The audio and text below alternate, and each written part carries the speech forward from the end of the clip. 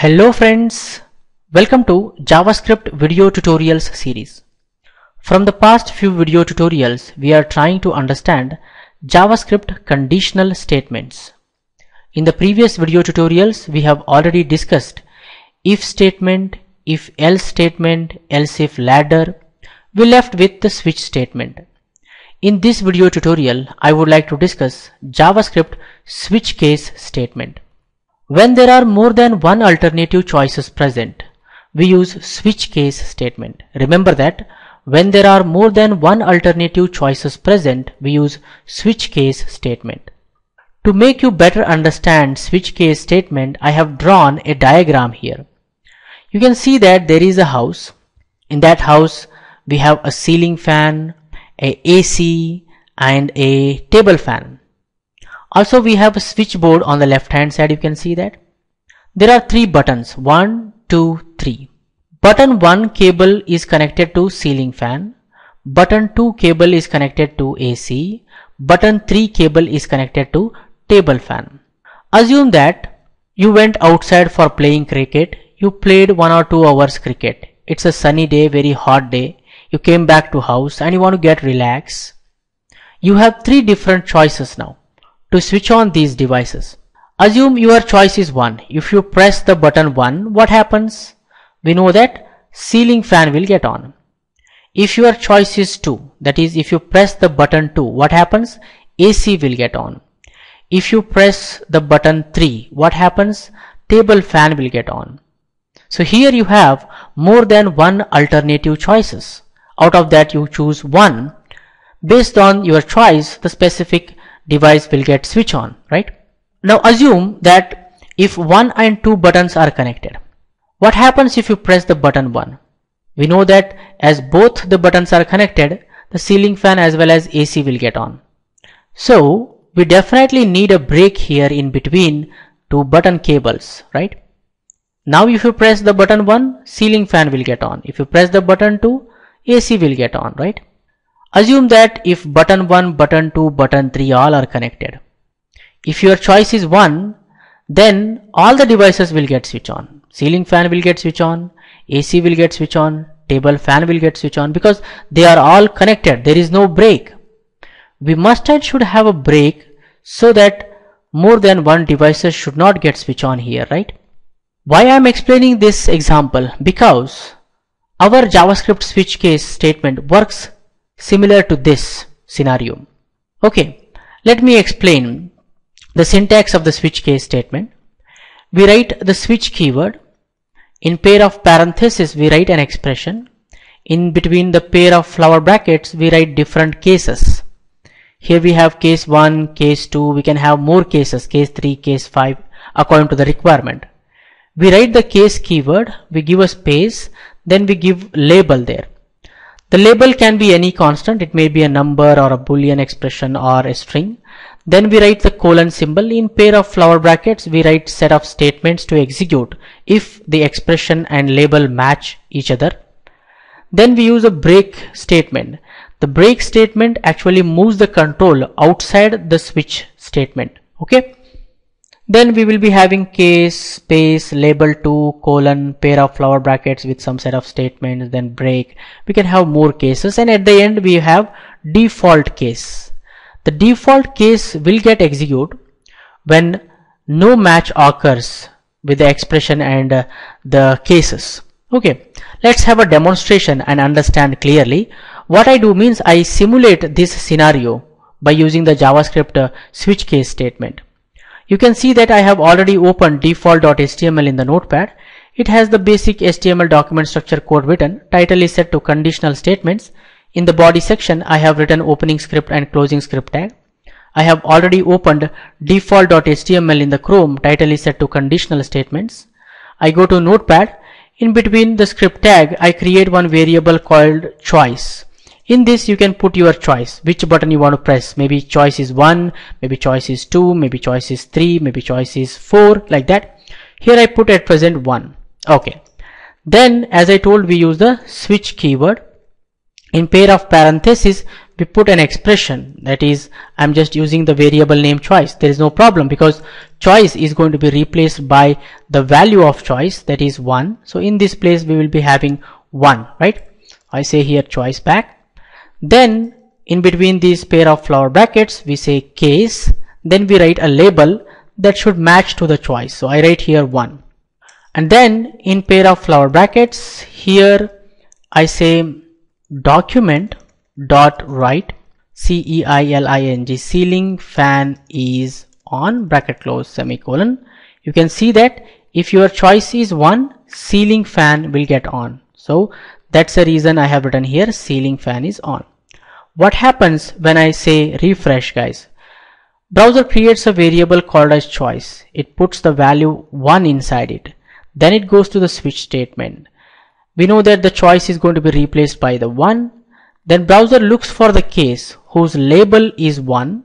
It executes the set of statements inside that case. Now we get the output ceiling fan is on the screen. File, save, go to browser and refresh. You can see that we got the output ceiling fan is on. Okay. What if the choice is 2? If choice is 2, we know that the AC should get on. What I have to do here, I am going to create one more case here. Case 2 colon, in pair of flower brackets I say here document dot write AC is on, bracket close, semicolon. What happens now when I refresh? The choice variable is going to have 2. Then the browser moves to the switch case. The choice is replaced by the 2. Browser looks for the case whose label is 2. It executes the statement in that case. So we get the output AC is on the screen. File, save, go to browser and refresh. You can see that we are getting the output AC is on, right? Even I put some break so that the browser move the cursor to the next line later at any time, right? So here I use the break. Okay. What if the choice is 3? If choice is 3, we know that table fan will get on. Okay. So I create one more case here. Case 3 colon, in pair of flower brackets I say here document dot write, I say table fan is on. Then I say here break tag, let the browser move the cursor to the next line after displaying that text. What happens if I refresh? Choice is going to have 3. Browser come to the switch statement. The choice is replaced by the 3 and it looks for the case which has the label 3. It executes the statement in that case. We get the output table fan is on the screen.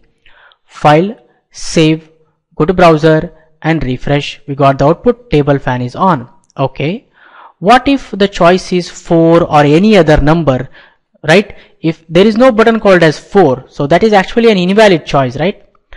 For displaying such message, we use the default case. So in the default case, I say document dot write invalid choice, double quotations, comma, I say here br tag, bracket close, semicolon. What happens now? Browser creates a variable choice, puts the 4 inside, it goes to this statement, the choice is going to be replaced by 4. It looks for the case, whether it is 4, no, whether it is 4, no, whether it is 4, no. So it executes the default case. Okay, we get the output invalid choice on the screen. File, save, go to browser and refresh. We got the output invalid choice. Good. What if we write here 1? Now we need to understand it clearly. As choice is 1, here the choice is replaced by 1. Browser looks for the case which has the 1 label. So here this is 1. It executes this line. It displays ceiling fan is on. Then it goes to the case 2 and displays AC is on because we don't have any break statement in the middle. It displays table fan is on. It displays invalid choice. File, save, go to browser and refresh. You can see that ceiling fan is on, AC is on, table fan is on, invalid choice, all got displayed. That we don't want. That means here all these are actually connected. I need a break in between these 1 and 2 buttons, right? Here what I do is I write the break, semicolon. What happens this time? The choice is 1. Okay. Browser come to the switch statement. It replaces the choice with 1. It looks for the case whose label is 1. It executes the statement inside that ceiling fan is on will be displayed. Then the break statement will get executed.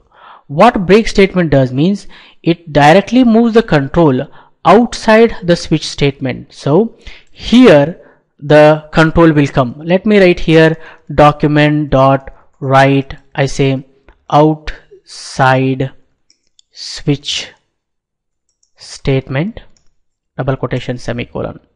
Okay, file, save, go to browser and refresh. We got the output ceiling fan is on and directly browser moves outside the switch statement, right? Hope you guys have clearly understood.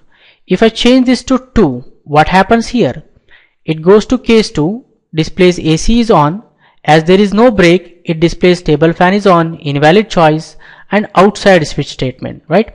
File, save, go to browser and refresh. You can see that AC is on, table fan is on, invalid choice, outside switch statement. No. So I use here break semicolon. This time the choice is 2. This place is going to be replaced by 2. Browser goes to the case whose label is 2. It displays AC is on.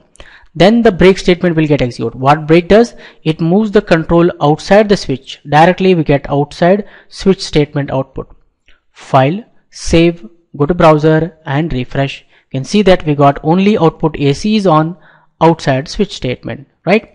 Similarly, I have to use the break here also. Otherwise, the default case will also get executed. Okay. For the last one, we don't need to write break. If you write the break also, there will be no problem. Are you understanding? If it is 3, file, save, go to browser and refresh. We got the output table fan is on outside the switch statement.